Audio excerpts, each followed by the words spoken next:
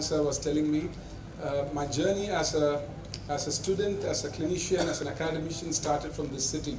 So Guwahati is always very, very special to me. It was my first PG conference, and let's not talk how many years back, but a long time back, last century, when I was my first year PG, and we flew down to here. And the good joke was none of my PG batchmates wanted to go back to Chennai. We all wanted to settle down here, thanks to the natural beauty of both the birds and the beautiful ladies and the nature around here. So it was a good time we had those days, and one of the best conferences which was ever organized in my specialty was by Dr. Sir. And he was my first paper presentation in my life as a PG student, and he was the judge sitting there. And I'm getting the honor of having you chair my session again, sir. It's an absolute privilege to be here. Thank you for your blessings, and thank you for all the love and the camaraderie that I get from this part of the world. So I would like to make this presentation of something which I've not done elsewhere. It's combined from many aspects. One of the aspects is people keep asking about how to do pain-free endodontics. So this presentation is more to do with how to handle, manage, or if not prevent pain when we do in clinical endodontics. So it would come from a combination of a lot of things.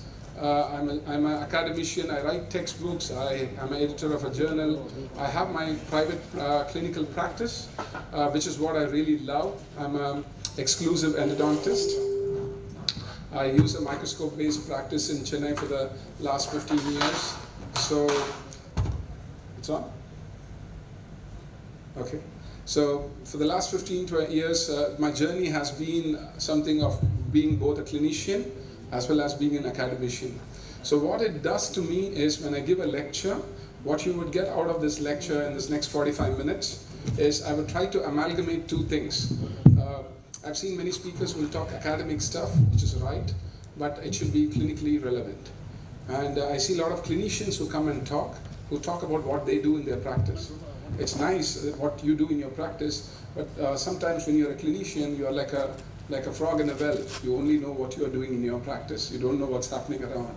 So as a speaker, I always feel that it needs to be a combination of both. You need to be both a clinician, and you also need to be little knowing academic, so you understand what you're doing has got some sense or not. So today's a post-prandial lecture. I've become famous for giving post-prandial and post-banquet lectures. They normally call me as the first speaker after that.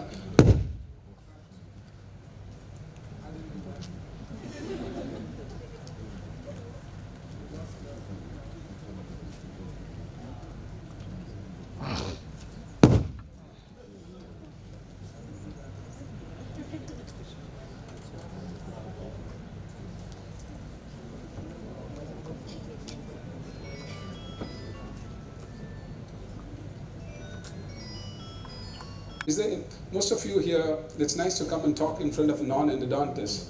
Most of you, do you remember your first endodontic case in your life? Do you remember, yes or no? At least I do my first endodontic case. And in my part of the world, they would normally ask us to do it on an auspicious day. My boss would say it should be done on an auspicious day. And just to give you a preview, okay, that's it? Okay. The colors look a little different, but okay. I hope there is some clarity in this. Okay, before I go back to my anecdote, let me go back to the lecture because let's not waste time. I titled this lecture as 7 Rules for Painless Precision in Endodontics. Mainly because I'm talking to a lot of practitioners here, clinicians, and I want to give you some clinical inputs which you can take back home so that you can practice in your endodontics, and you try to make sure that endo is not only about saving tooth, but the process by which we save the tooth. It should not be in a way that the patient finds it too uncomfortable. For me as a student, this image, have you seen this image? It's a nice cartoon which came in 1978 in the Life magazine in the United States. This is an image of a small boy who's writing a word called liar under a board which says painless dentist. That's the cartoon. And this cartoon has got relevance even today. Because if you go and ask people around the world, when you say what do you do and you say you are a root canal specialist or a dentist, the immediate reaction everybody has about you is they walk back, they step back. You and I don't have the most romantic profession on earth. When you go tell your non-dental friends that you're a dentist or especially a root canal specialist, the first reaction is pain. Interestingly, 2 years back, the American Association did a survey. They wanted to find out what are the most awful experiences a man or woman can go through. So to the United States public, they asked, please tell us the 10 worst experiences in your life. 10 worst experiences. They said don't put marriage as one of them, but you can put all other experiences in life. But I'm not joking.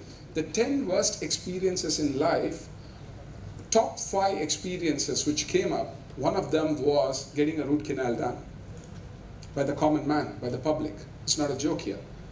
The top 5 worst experiences by a common public done in so-called the best healthcare system in the world in the United States, and they say getting a root canal done is a pain. So you and I talk about doing endo all the time, but the process by which the patient experiences is totally different. So this lecture is basically, it's not a lecture, it's about a few overview of what I can share with you in which you can probably do your root canals a little less painfully.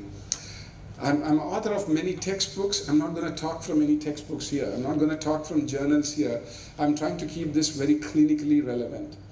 What I'm going to talk is from this. This is my practice in Chennai. This is my room. I call this my Garden of Eden. I have a small garden in my practice, and I love to do my endodontic work, and that's the only thing I do all the day. I don't do general practice. I do a microscope-based endo practice. And every day, the same question comes to me from every patient. Doc, is this going to be painful? Is this question asked to you by your patients? Yes or no? Every patient would say 2 things. They will say, I heard it's very painful, and you all will say, no, it's painful in other practices, but not in mine. We lie well.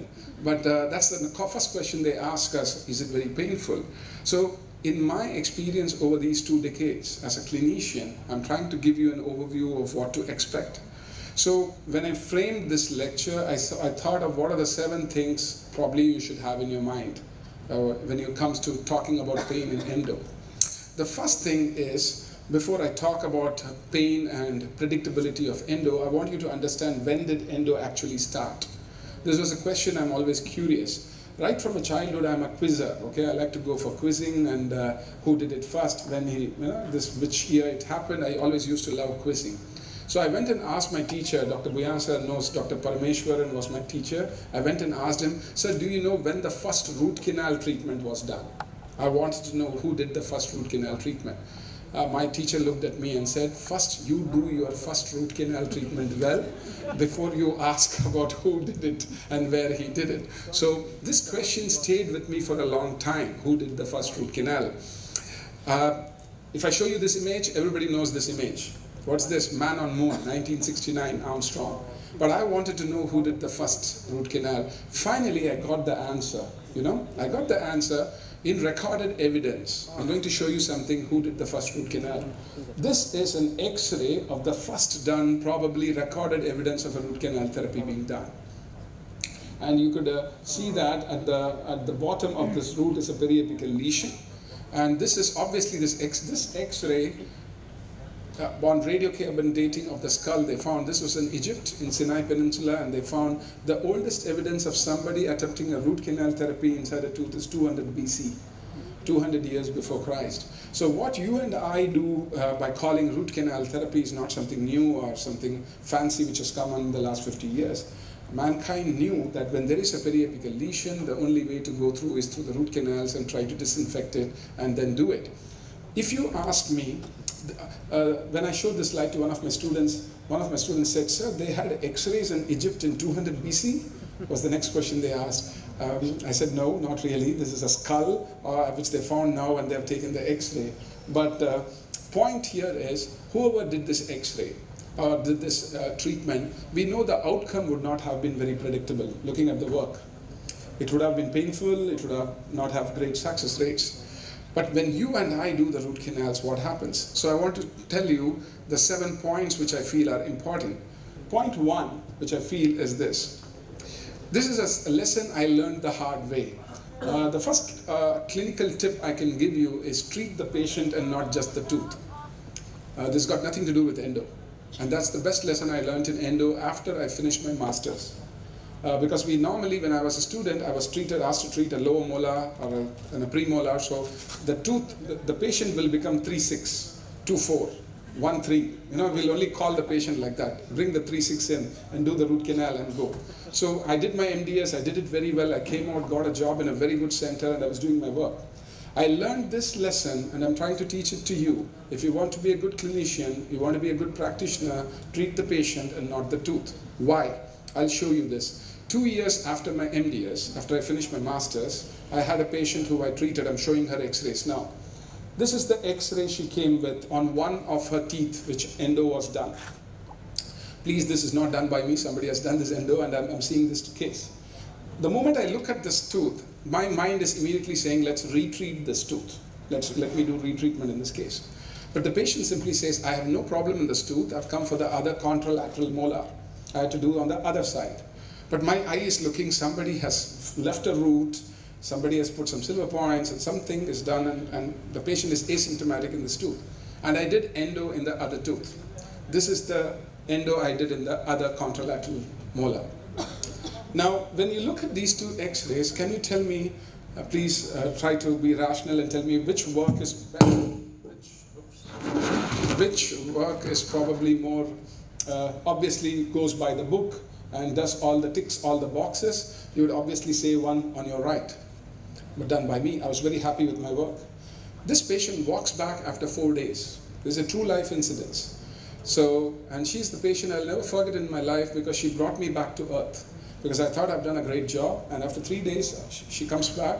I'm in a referral practice where I go as a consultant endodontist. So I go to that practice again and see this lady sitting in the front reception. I go to talk to her. I have a thumb rule. When you do good work, you like to talk to those patients. Have you observed that? When you do good work, you like to talk to your patients. When you don't do good work, you want them to disappear, get lost. I don't want to see you again. But this is a case I've done good work. So I went to meet her, I saw and said, hi madam, how are you? She's a very elderly, very polished looking lady. And then she looks at me and tells me, you youngsters have to learn to do better work. I'm talking 15 years back, I was younger. So she had said, you youngsters have to learn to do better work. And I looked at her and said, what happened? She says, 10 years back, before I did, she did the other root canal. She said, when I did that root canal, I had no pain post-operative. After you did your root canal for 2 days, I had awful pain. I keep looking at her and then I say, okay, did you take medicine? How are you feeling now? She says, I'm feeling better now. And then she just dismissed me. She didn't want to talk more to me. At the end of that, when I walk back to my chamber and I look at these x-rays, here am I as an endodontist. I have done everything. I got lateral canal, C-shaped canal, I've filled it. Look at the apical puff and all. But at the end of the day, I lost the patient. In the eyes of the patient, who was a better dentist? The other dentist. So please, I'm not recommending you to leave one root and put 2 silver points in the other root. No, that's not the point here. The point I'm trying to make is, the most important lesson to have a successful clinical practice is, your work has to be good, but more importantly, it has to be painless. If you do great work with pain, you're not going to be a successful clinician at all. So this was the thumb rule I picked up very early in my private practice. So from then on, my focus as a clinician, in my city, I'm known to be a very, very renowned endodontist as a clinician, but my focus always has been, try to do the work good and try to do it painlessly. So from this, which happened to me, I will now tell you what are the things I look for when I do my endo work. As I told you, the first thing to remember is the anxiety of the patient. According to the public perception, 60 to 70% of the patients, all of them, you ask anyone, they don't want to come to you. You don't run a spa for people to walk in smiling. For them, the moment they think they have to go through a root canal, it's a scary experience. So anxiety is high. Added to that, our procedure is always done with the help of anesthesia. It's always done with LA. I don't know how many of you are brave when you want to get injected. Do you feel good getting injected? But we always look at our patients and tell them it's just an injection. Keep smiling, keep your eyes open, keep your mouth open, and I want to inject you. But actually, the patient's heart is in the mouth before you get into the pulp. So it's a very, very, very difficult scenario when you're going to handle patients especially. And that's why in endo we have a scenario called hot tooth. A hot tooth is what? Is a patient who's not cooperative to you with your doing your endo. So one of the common questions asked to me in courses is, how do you handle a hot tooth? I'll always say, if you handle the patient well, the hot tooth doesn't exist. Because if the patient is cooperative, they normally are able to go through that. So now I'll give you a few tips which I feel is most important when you want to handle patients when you're doing before you start your procedure. The first thing is to understand that nobody likes getting injected. More than 10% of patients in dentistry don't come for endo mainly because they don't want injections.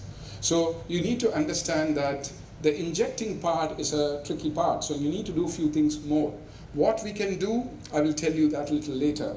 So point to remember is endo pain is very painful. In the American Association of Pain, they grade the pain of acute pulpitis in the same league of myocardial infarction, acute colic pain, cluster migraines, and natural labor pain. It's the same level of pain with acute pulpitis. So when a patient goes through acute pulpitis, the kind of pain he or she goes through, if you ask any one of you who's gone through pulpitis, you realize it's unbelievably very painful condition. So when you and I do endo, the challenge is the condition is very painful, number one. It's more painful than any other procedure in dentistry, what the patient is undergoing. Second point, the public perception of the procedure is painful. Okay, I'm going through pain, but the public feels that the moment this guy is going to touch me, the pain is going to be more. So both these are against you, and added to this is you have to use an injection at the start of your process. You add all these three.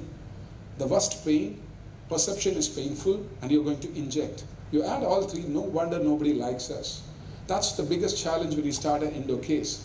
So if you want to be a good clinician, I feel you need to handle the patient well in this. So anxiety management is the most important. And for that, the best tip I can give you is to be empathetic. When you show little care, when you are not in a hurry to start the case, when you listen to the patient. One of the best advices I got from my teacher was, he used to tell me, listen to the story of the patient for 2 to 3 minutes, no matter how boring it is. But please listen, because then he will give the next 30 minutes to you. And which I feel is the best advice I picked up from my teacher. Because I feel when you listen to them, the story is the same. I had pain, I can't eat, I can't sleep, you know, the pain, the story is always the same. But if you are able to just go through that and then show a little empathy, there's a huge difference between the words, sympathy and empathy. If you are empathetic, you can be a good endodontist. The second thing is, once you show that empathy, the patient feels they are in safe hands. The second important law in painless endodontics is to get the anesthesia right. Please get it right. Now the question comes is, how do I get it right? If you ask me, first point, as I told you, is to be empathetic. Then is using a topical anesthetic. I don't know why many people feel it's frivolous to use a topical anesthetic. It's a fantastic placebo when you use a topical anesthetic. So I see some schools teach it, some schools don't, but I feel as a clinician it's so important that you have some placebos with you with which the patient feels comfortable. Topical anesthetic is a must. And the other is loading of anesthetic solution.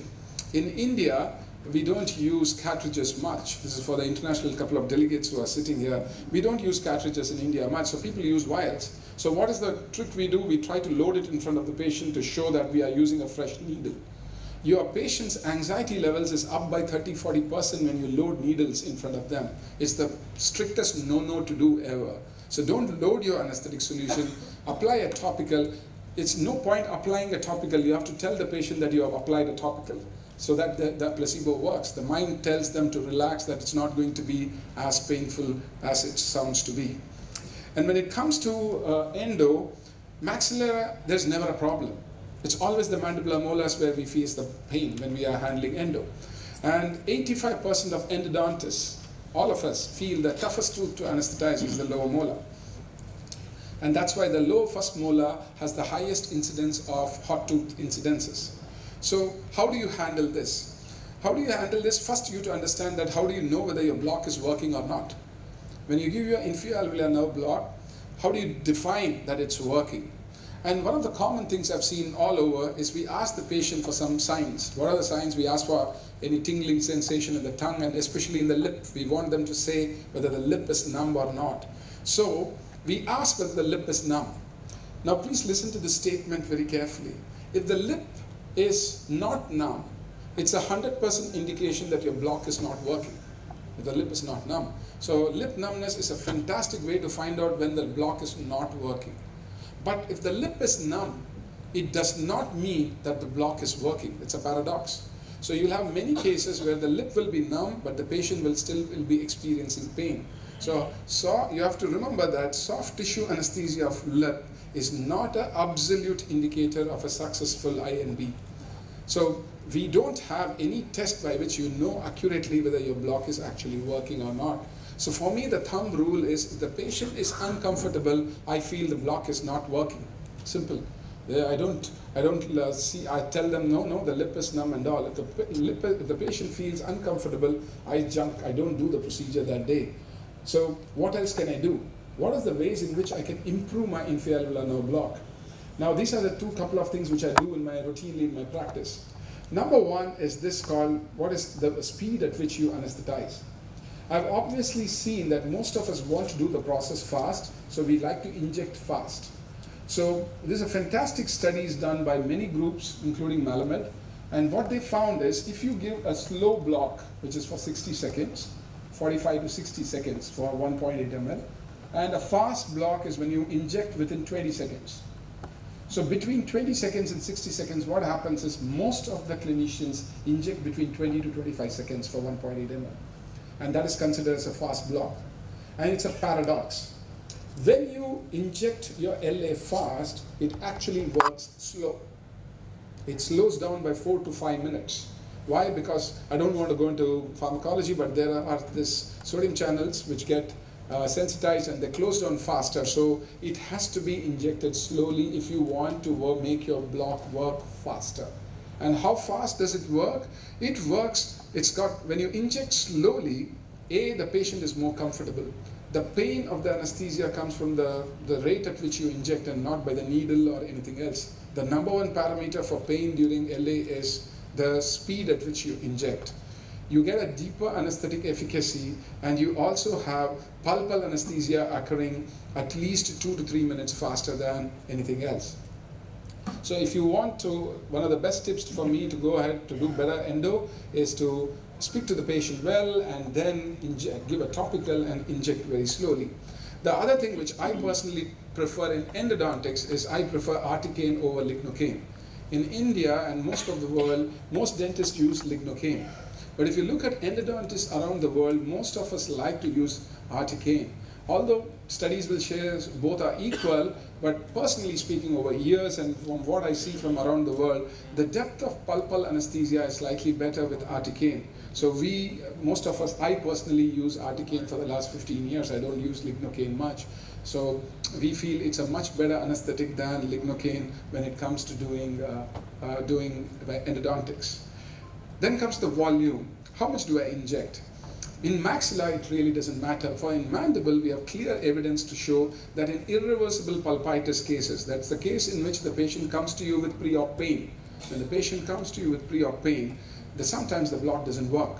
So what you need to give? You need to give, the best trick is to give 2 blocks. Now is the why should we give 2 blocks? Now, the other mistake I've seen most clinicians make, most of us make, is when you give a block, we normally would like to start doing the case in how many minutes after the block? How much time do you wait? How much time should you wait after you're giving a block? If I have to extract a tooth, if I have to place an implant, if I have to do an endo, should I give the same block? Am I right or wrong? I don't give different blocks, I give the same block for all procedures. But when I want to extract the tooth or place an implant, I can actually do it much faster than the time when I take to do an endo. Why? Because the time the pulpal nerves get anesthetized is far different from the time the soft tissue, the bone, the alveolar mucosa, and all other periodontal ligament gets anesthetized. So you can wait for 3 to 4 minutes and pull out a tooth, but you can't do that with endo. One of the things which we never picked up from Malamed's study, I'm quoting Professor Malamed a couple of times, because if you want to listen to him, he's going to come to India next year for the World Endo Congress. And one of the things which his research found was, when it comes to pulpal nerves, if you give a block in an acutely inflamed pulp, it takes, guess how many minutes to get a mandibular molar pulp anesthetized? It takes sometimes 16 to 18 minutes. How many minutes? 16 to 18 minutes. Now you tell me, would you like sitting in front of a patient for 16 to 18 minutes and chat with them and wait for LA to work? Normally we don't do that. We get impatient when we start working, and that's why I personally feel most dentists have episodes of hot tooth on the chair because they start working too soon. So if one thing I do for many years is, if I get a patient with preoperative pain, so the clinical tip for you to take back home, patient comes to you with a preoperative pain. How do you define preoperative pain?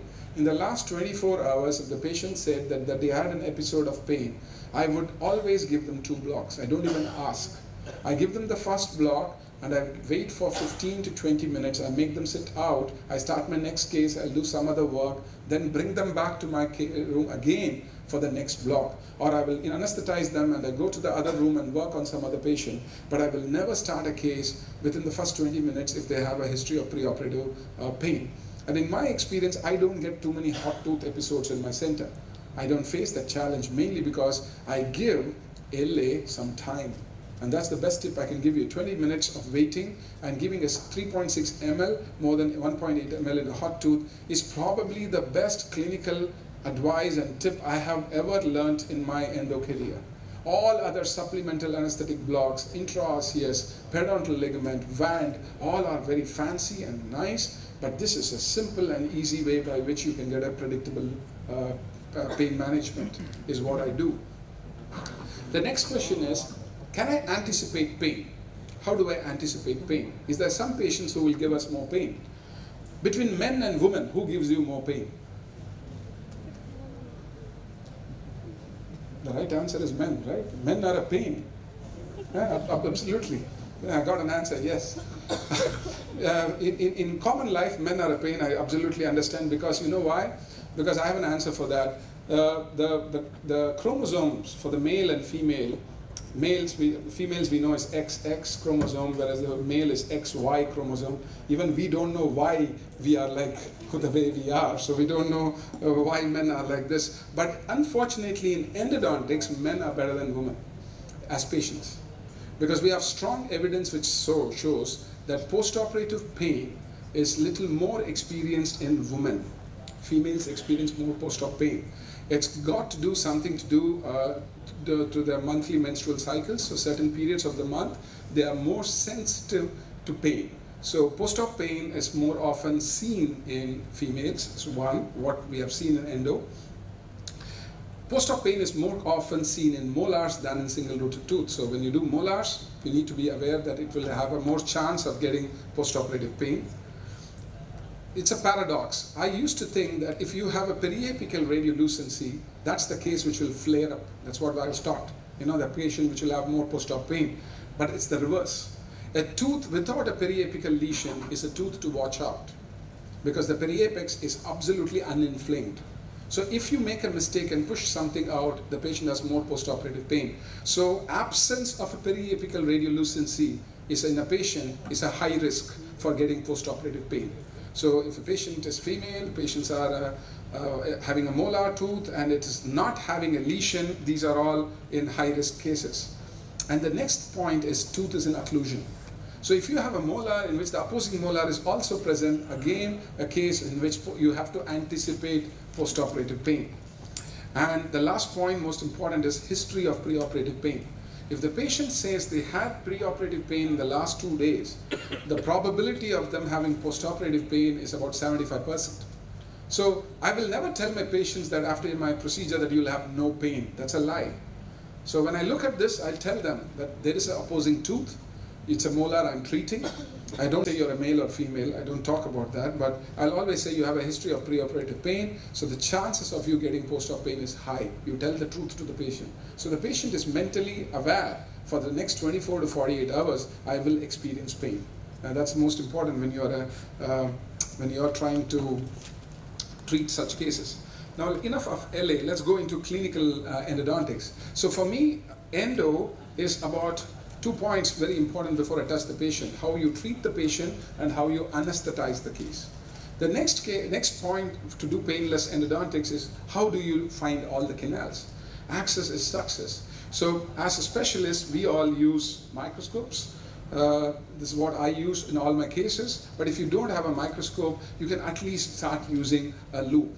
I feel the field in which you definitely need 2.5 to 3.5x magnification is endodontics. Otherwise, it's impossible to see and do what you're doing.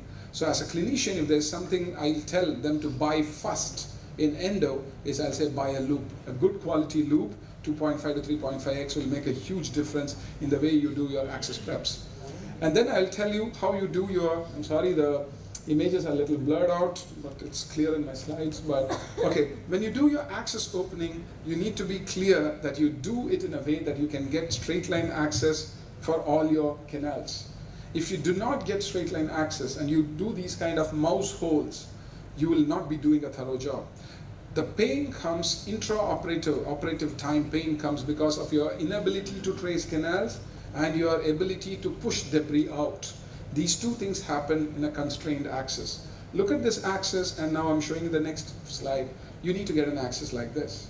So when you get an access like this, which follows the shape of the tooth, you've got a straight line access into the canals, your ability to see and do all your cases is much more. And that's how you're able to get cases like this in which you have a MB1, MB2, MB3. You're able to do cases, and ability to trace them and work on them becomes much better. So when it comes to pain, to make sure that you find canals, your ability to do good access preps is so very important. Only when you see things like this, you'll realize that on this side, I can see my orifice clearly. Whereas here, I have a shoulder which is preventing my orifice. So unless you realize this, you will not be able to, what happens is you push your instruments in a way that it pushes more debris inside. So a word which we use a lot in endo about straight line access is so important that you don't push debris out. Because one of the most common reasons for postoperative pain is you pushing debris out. So how can I prevent that? I can do that by modifying my access preps. So if you look at this, the next image, the tooth which most people feel most easiest to do.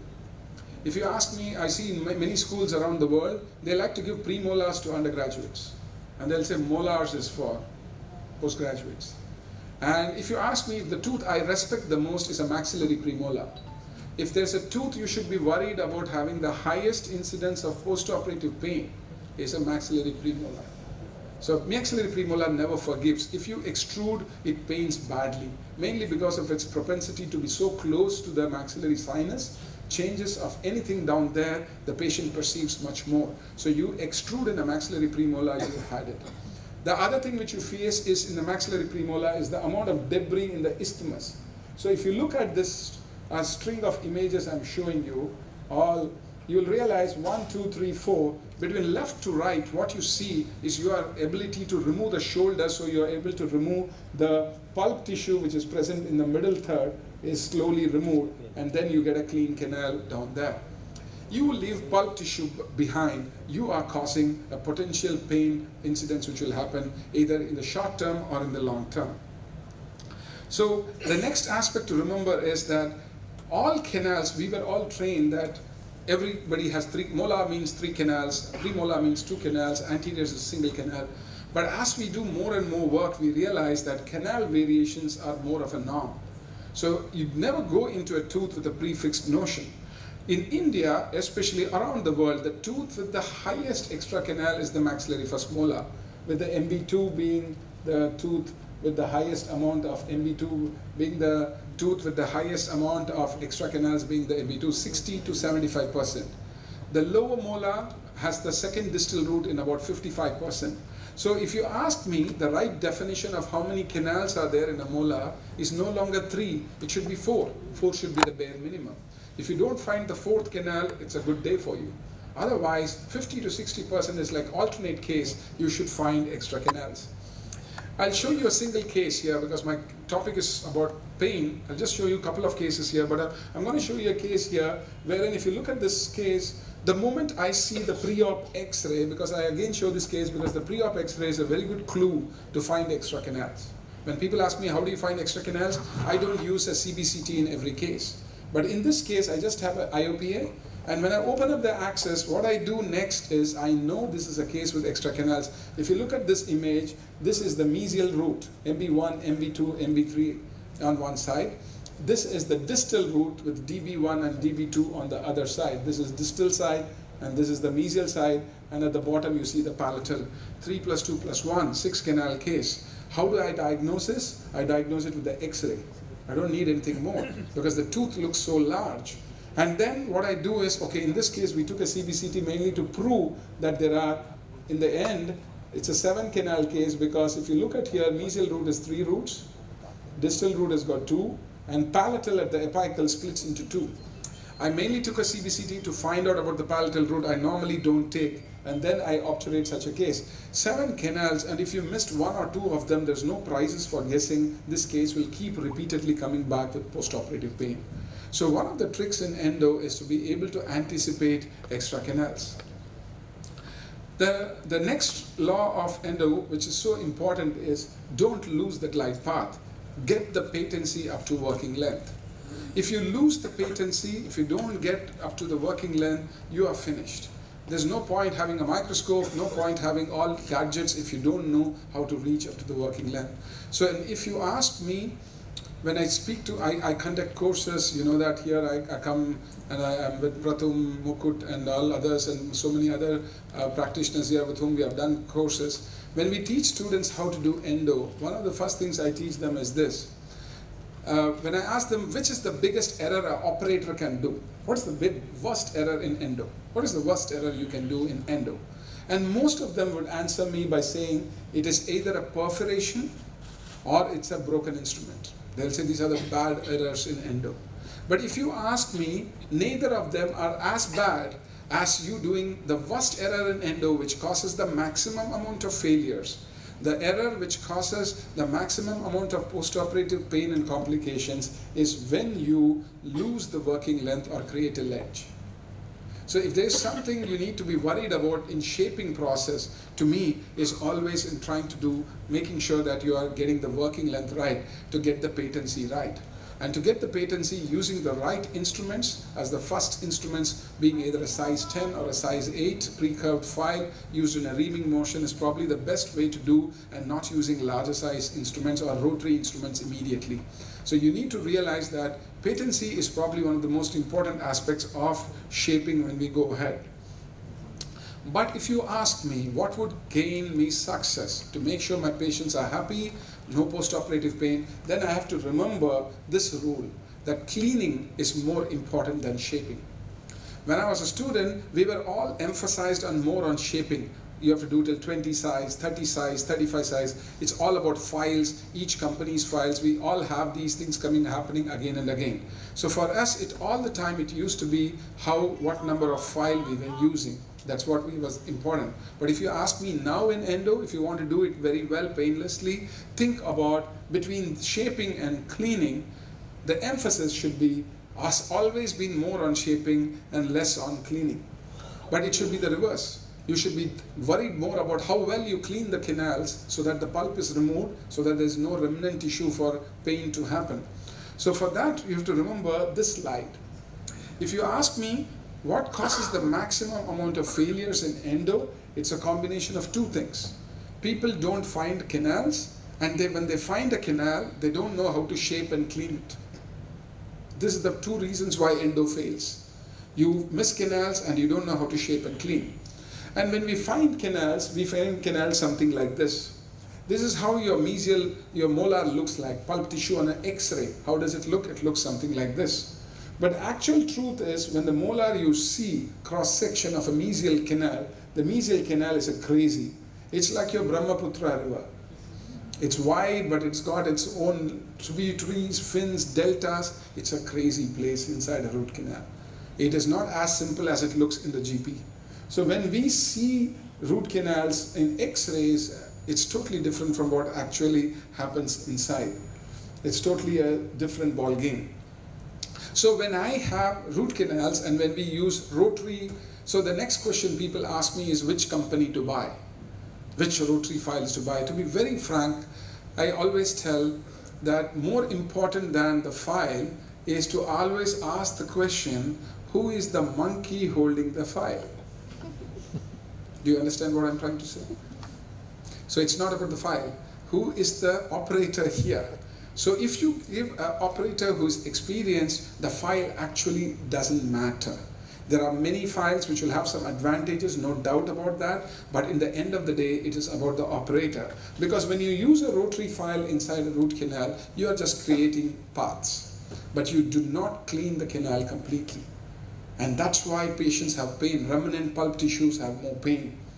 So when you are practicing in the northeast of India, I'm sorry to tell you, but you have the toughest root canals on earth, the patients you treat. The Mongoloid population has the most toughest root canals. I'm not joking. They are the most complex. So if you see a root canal, this is an axis opening. Do you see? To me, it looks like a smiley.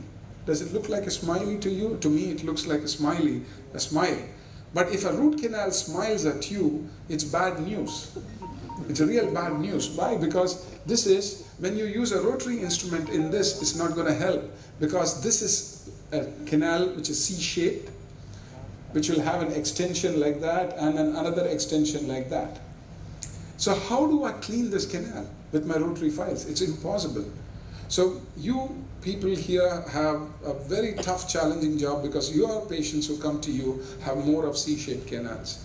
So if your preoperative X-rays have these fused conical roots, that's the case in which you will have more amount of C-shaped canals and the ability to do predictably is less. So you need to focus more on cleaning than on shaping.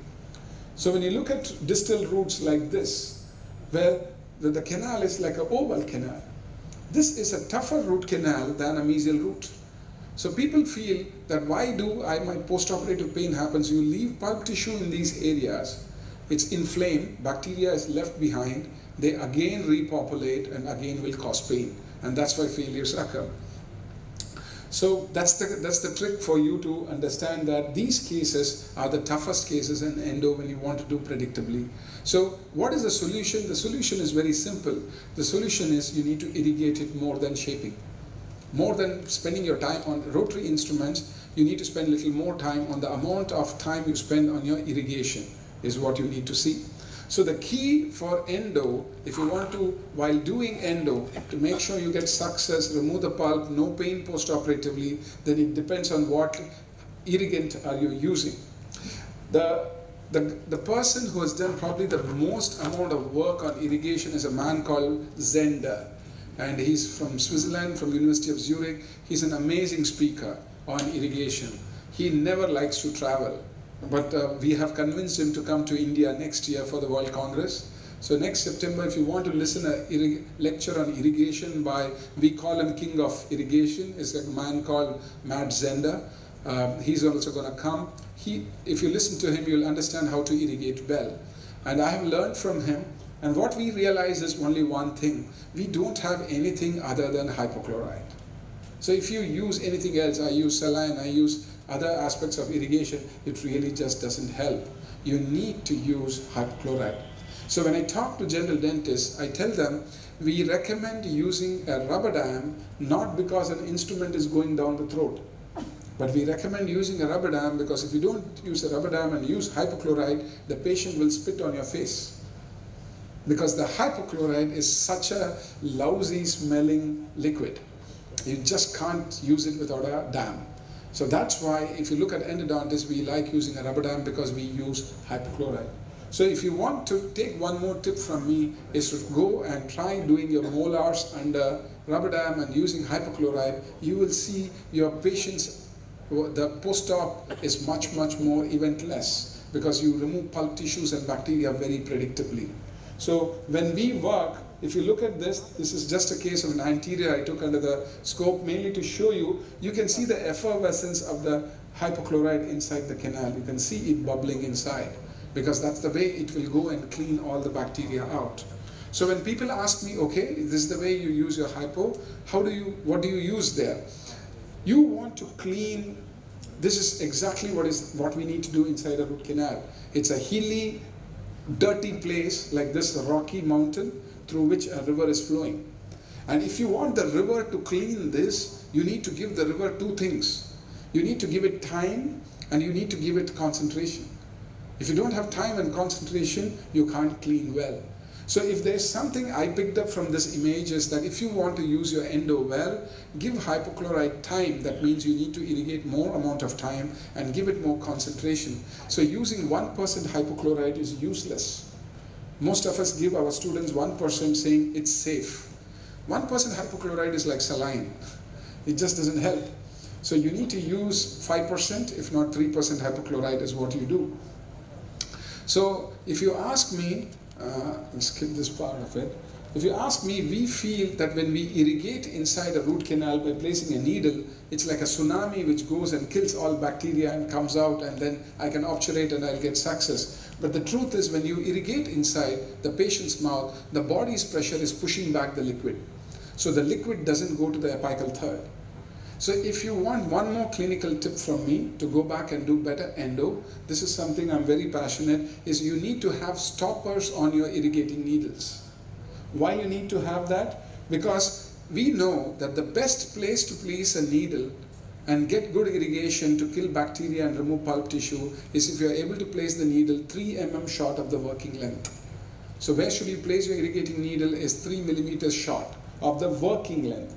So what we recommend is wherever your apex is, you will measure and keep your needle 3 mm short. So I normally like to have a stopper on my irrigating needle. So whenever I have my working length as 20 mm, I know 17 mm is the stopper, so I know I've reached 3 mm short of the working length. And that's how I like to irrigate. If you don't trust me, go back tomorrow to your clinic and try putting a stopper and seeing how deep it goes. And most of you, if you're using 27 gauge and 30 gauge, 26 gauge needles, it won't go deep inside a molar. And that's why molars have always more post-operative pain. So you need to take the needle 3 mm short using a 30 gauge needle. And that's what we do. So if you look at this, you need to give it concentration, you need to give it time, you need to use the right needle, go deep inside, and then use the hypo, because the hypo is our best friend in endodontics. The last rule which I will discuss is, when you do endo, you should also be smart enough to know when not to do endo. More than knowing when to do, a smart person is the one who will know when not to do. So I like to end this presentation on pain management endo by telling you 2 cases which are commonly misdiagnosed and people keep doing endo in them. And then the patient keeps coming back and saying, you did work but it's still paining. So what are the 2 things which you need to avoid? Look at this case. This is a case in which I did the second molar endo. Endo is done, but patient is still symptomatic. Patient keeps coming back and saying, what you have done, it's still paining. It's still paining, that region is paining.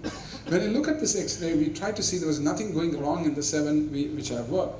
But the patient is showing the 7, not showing anywhere else. If you look at the 6, this molar, is there anything wrong in this molar? If you actually look at it, nothing is wrong in this molar. There's just one small amalgam filling on top of it, nothing else. But this is a classic case where the patient's history gives you the diagnosis. Patient says, when I bite, I can't eat nowadays. Whenever I chew that side, I have pain.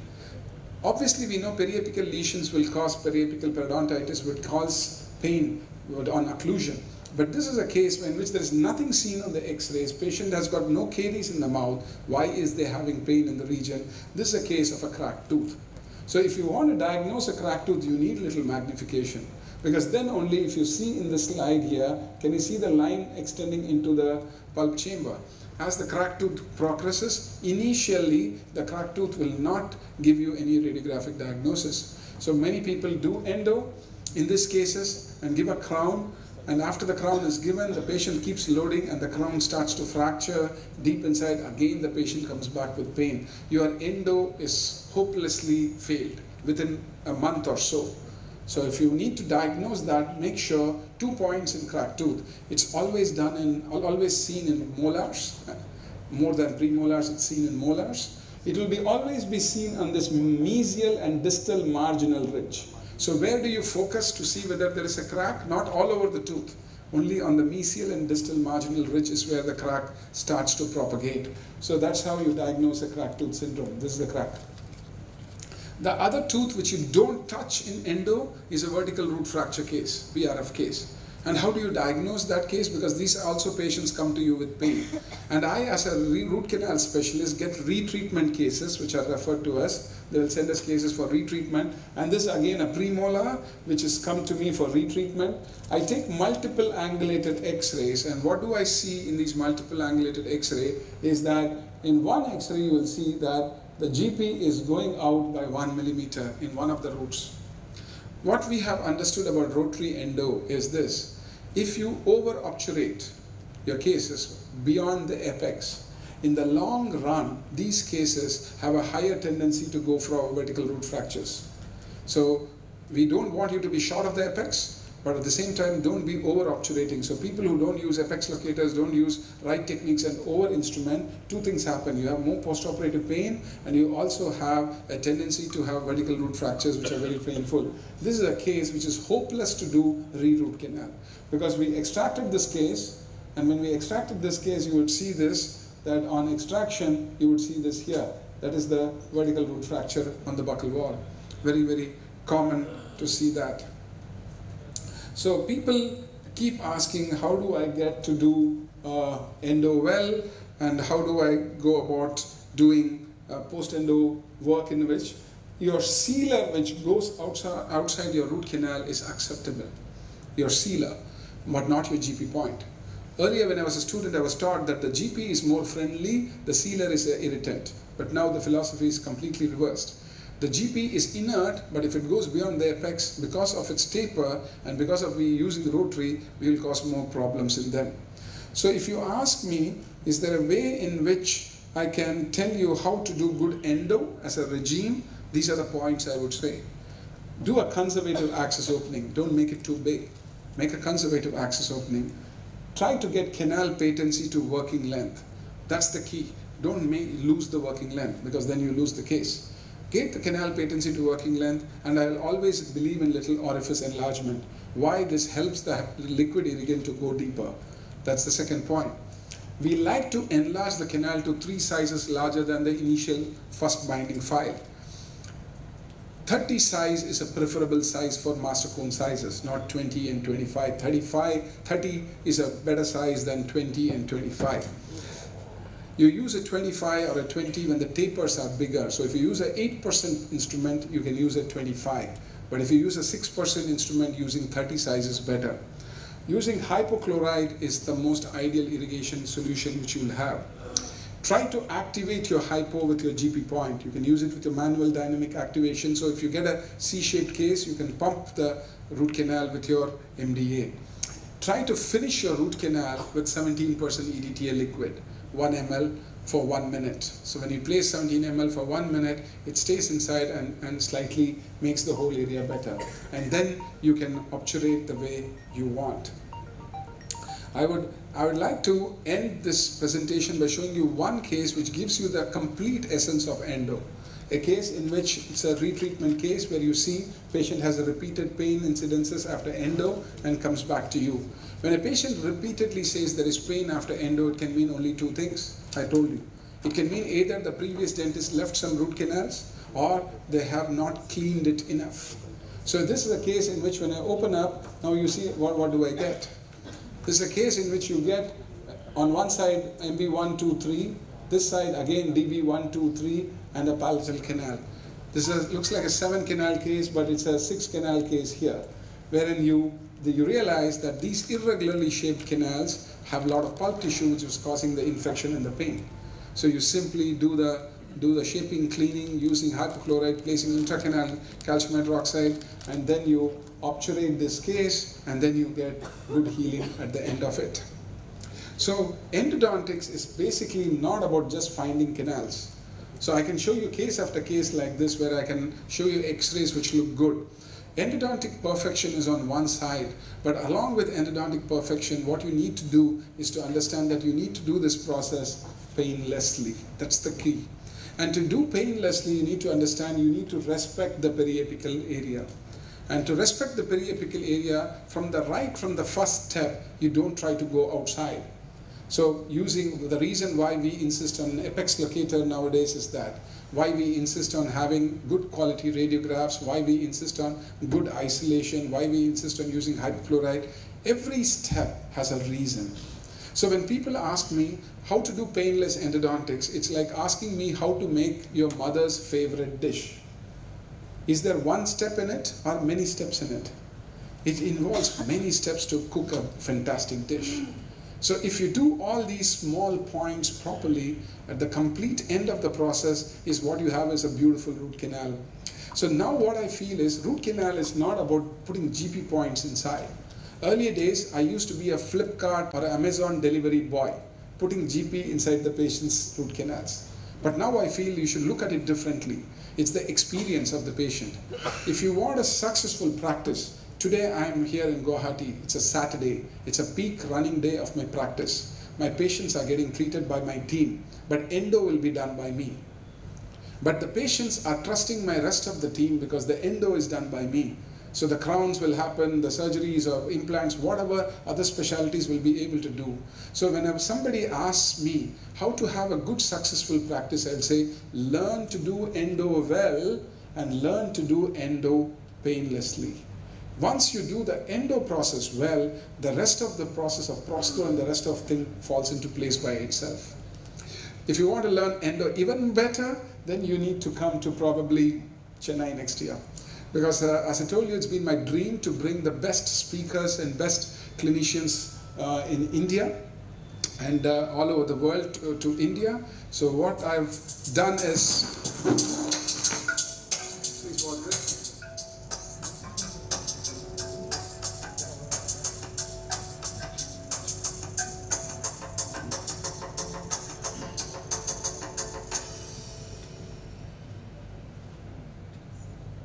So the dates are September of next year, 23 to 26th of September, and probably 40 of the top speakers and clinicians and academicians in the world will be coming for this conference. The registrations will be open from next year, and for the first time our specialty is opening the doors for other specialties. So you want to listen to Malamed, you want to listen to, have you heard of Anderson's classification of traumatic injury? Anderson is coming to India for the first time for this lecture. Malamed is going to come and talk on pain management in endo. Dr. Singyuk Kim is the king of endo surgery. He will perform a live surgery. Zender, whom I talked about, irrigation, he's going to come. You must be seeing in Facebook people like Hamo, Sergio Nicola, Antonis. These are all very famous clinicians around the world. Like this, 40 speakers in 4 days. I think it's a once-in-a-lifetime opportunity to, if you really enjoy endo, to be in an endo congress in your own country. Because the next time it comes to India, it's after 50 to 60 years. I definitely will not be practicing at that time. I don't know about you people, but it's a lovely opportunity. The complete endo fraternity, including Buyan sir from here, all of us together have brought this to India. So it's a national event which will be conducted at Chennai. I will look forward to have all of you. So if you ever come to Chennai next year, I will be your host. Thank you once again for this wonderful opportunity to be here and share my thoughts on how to do painless endo.